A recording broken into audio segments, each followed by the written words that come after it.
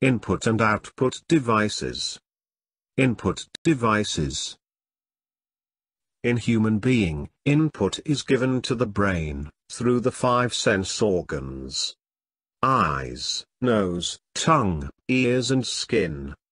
Similar to this, in a computer, input is given to the brain of the computer, CPU, through the input devices. To interact with the computer, we need input devices. An input device allows us to enter information to the computer. Keyboard is one of the most essential input device used to interact with the computer. Keyboard has many buttons called keys. Keystrokes on the keyboard is the most fundamental pieces of information sent to the CPU. Mouse is another essential input device used to interact with the computer. Mouse has 2 buttons, left and right, and a scroll wheel. Clicks with the mouse is the most fundamental piece of information sent to the CPU. A light pen is a light-sensitive computer input device. It is used to select text, draw pictures and interact with the computer screen or monitor. A joystick is an input device that is used for controlling the movement of the cursor in a computer. The cursor movement is controlled by maneuvering a lever on the joystick. Joystick is mostly used for gaming applications. A barcode reader, also called a price scanner, is an input device used to capture and read information contained in a barcode. A barcode reader works by directing a beam of light across the barcode and measuring the amount of light that is reflected back.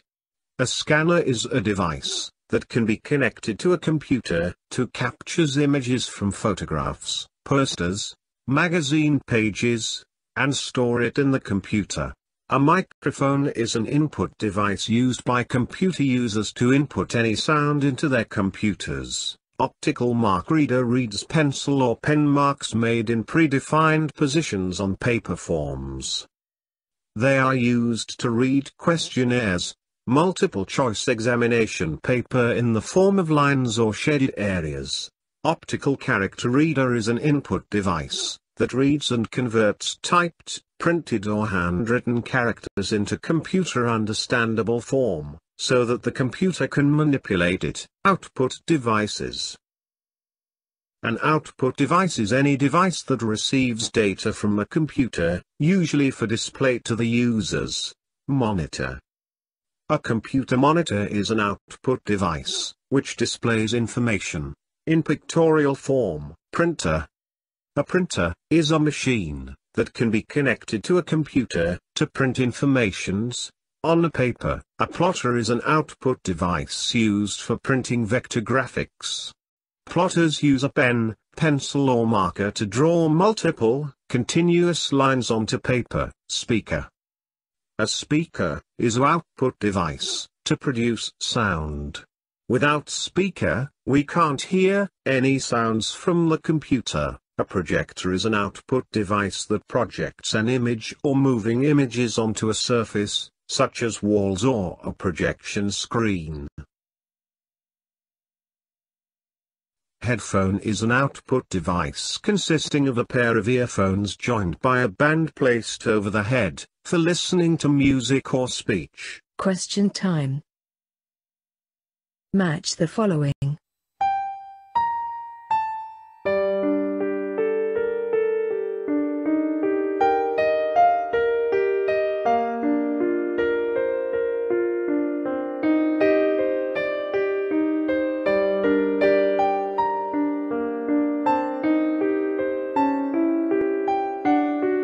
Hello students, I hope you all are doing well in this lockdown.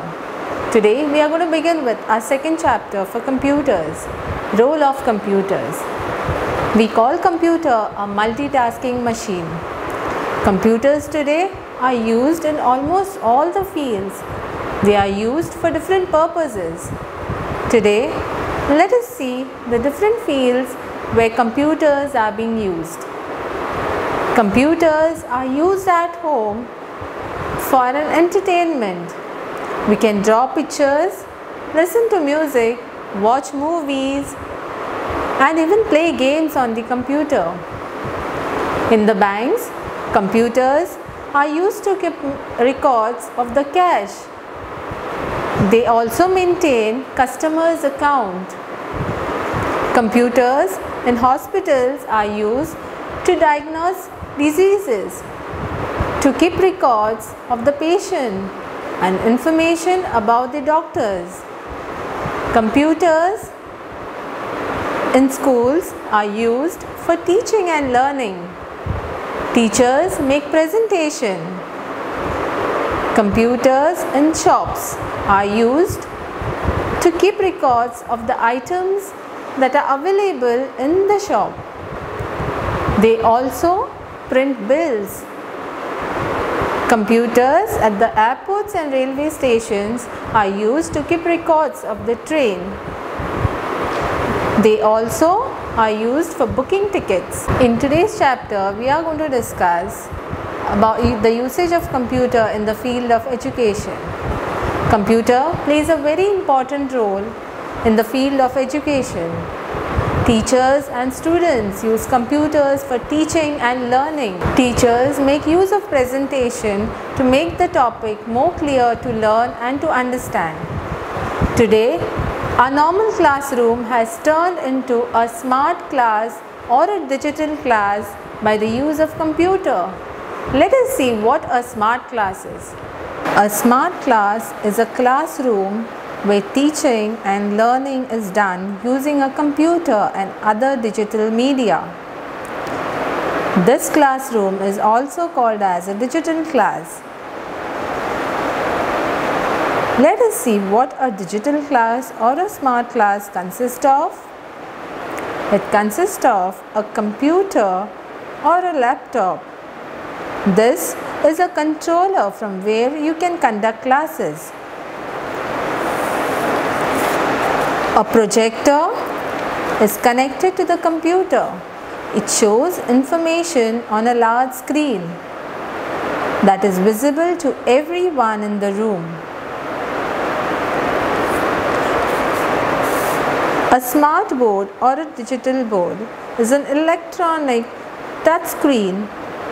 A classroom board is similar to this. A light pen is also called as a stylus. It is used to touch the smart board to give input to the computer. Computers are very useful in carrying out different class activities. A teacher can mark attendance for a particular child using a computer. A SMS is generated to the parent's mobile if a child is absent.